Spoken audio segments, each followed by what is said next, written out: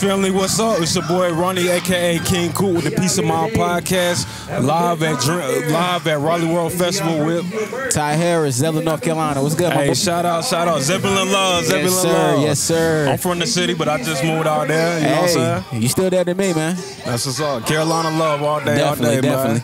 So I want to kick it off, man. Just tell the people a little bit about yourself, your style of music, and maybe some of your influences, man. Got you. Again, Ty Harriz, Zebulon, North Carolina. Been doing this music thing since I was 16. I'm not giving out my age. I don't care how young I look. As far as musical influences go, even though I do lyrical trap, I would have to say that Nas, Ludacris, those are two of my biggest influences right there. See, I was trying to guess the age based off of the answer, but you said that. I don't know. What you think about Nas's latest album, though? Magic the whole 6-album run was incredible. I think it revitalized his career. Most definitely. Definitely revitalized his career. And above all else, as a fan, I'm proud of him because I didn't see it coming. Yeah. And I think what's dope, I mean, people always had this perception that Nas picks lame beats, you know what I'm saying? You hear that all the time. And I'm a Nas fan myself, too. Yes, sir. So it's like, it's kind of like, for me, my greatest rapper right now is Wayne, right? And I'm born in 90. I give you my age. I'm 25. Okay. So like I came up watching Wayne early 2000s, the dedications, like all of the droughts, all of those mixtapes, and it's like when you're somebody that really loves the game, sometimes you gonna miss because that may be dope to you. You may do something that everybody's not gonna feel, but it's what you feel. Definitely. You know what I'm saying? I think that's what's really beautiful about music. Everybody has something that they can connect to and just grow. And I think right now, Raleigh, North Carolina is next to blow, man. Oh, I'm right there with you, and that's why I love this city, and that's why I'm trying to stay right up in here.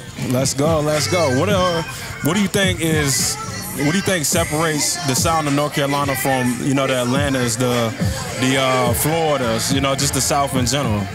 Between lyricism and all around just subject matter. I believe that as North Carolina artists, we really pull more out of ourselves when it comes down to making music. Like from your Coles to your Little Brothers to your what's my man name? Jalen Santoy.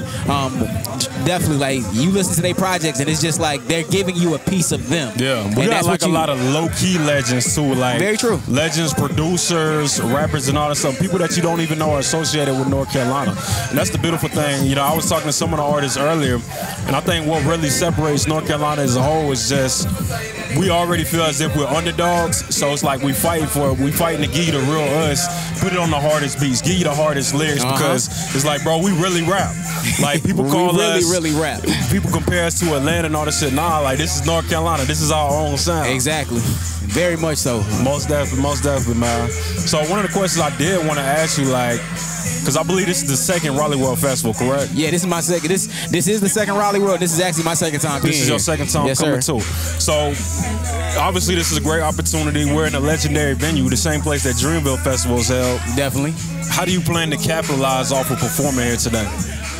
I'm getting footage of it for all y'all to Hey, ownership is key. I'm getting footage of it. That's what you gotta do. Of course, you just shop it around. There's another festival that I'm going to use this footage for. They go ahead. They said, you know, we need something to put behind, you know, instead of just your Instagram name and you just send the music. Hey, I got footage right here from this local festival. Right. Put me on. Yeah, everything is about brand building, man. And we started this thing about a year ago. I was talking to you off camera earlier. We started this thing about a year ago, and you know, it's really just ownership is not just ownership. That's a very broad umbrella. It comes with a lot of times you need a team to be successful.